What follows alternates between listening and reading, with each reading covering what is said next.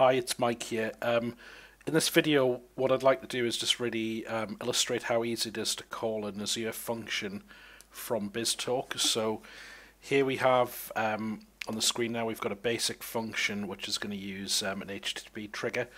So using the out-of-the-box stuff, we get our method signature in the function here, and you can see it accepts an HTTP request and returns an HTTP response.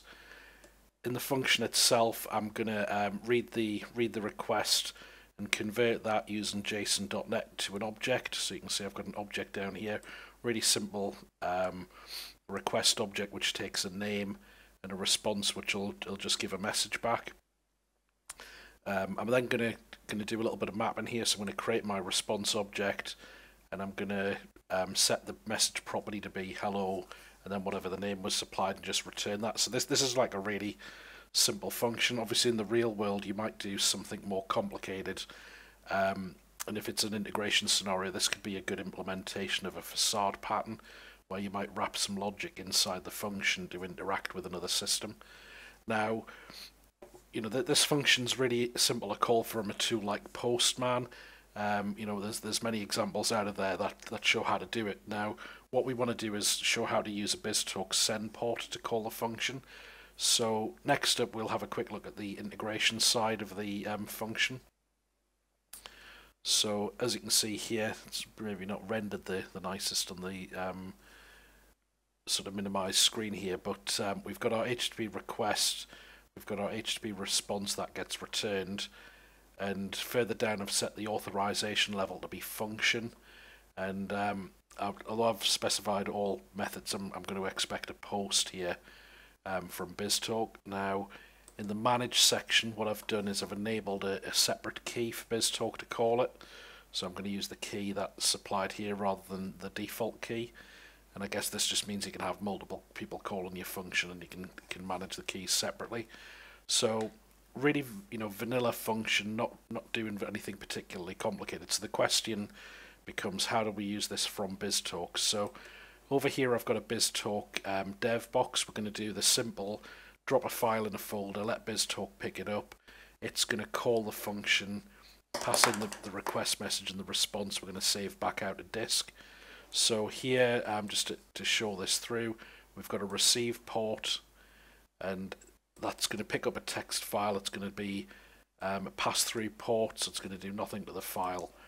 We're going to route that port, that file as it comes in to this send port here. So with this send port, we're going to use the WCF Web HTTP adapter, so that lets us do a REST call.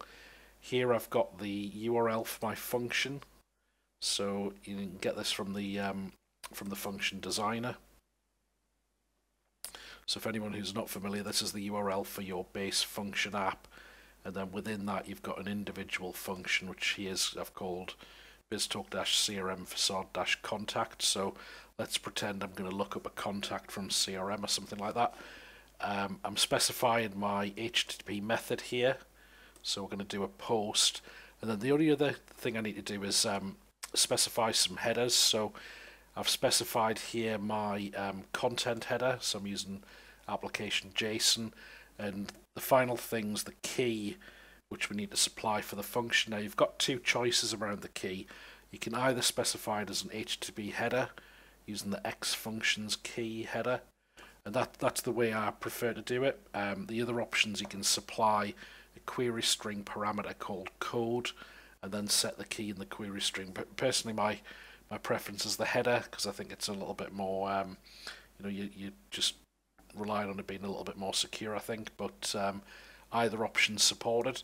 So if we have a quick look at this in action, so jumping back to the function for a second, we can go down to the log section down here, and if I just clear the logs, you'll see the function hasn't been called yet. What we can do on the BizTalk box is if we go, if we just drop out to disk, I've got a sample message here, so if I copy that, we'll check we've got nothing in our out folder, so we drop the JSON message, and if we just have a quick look at that, see, you know, it's just going to specify a name, so we drop that into the in folder. BizTalk picks it up, function gets called, so we can see a little bit of login information here about the function getting called.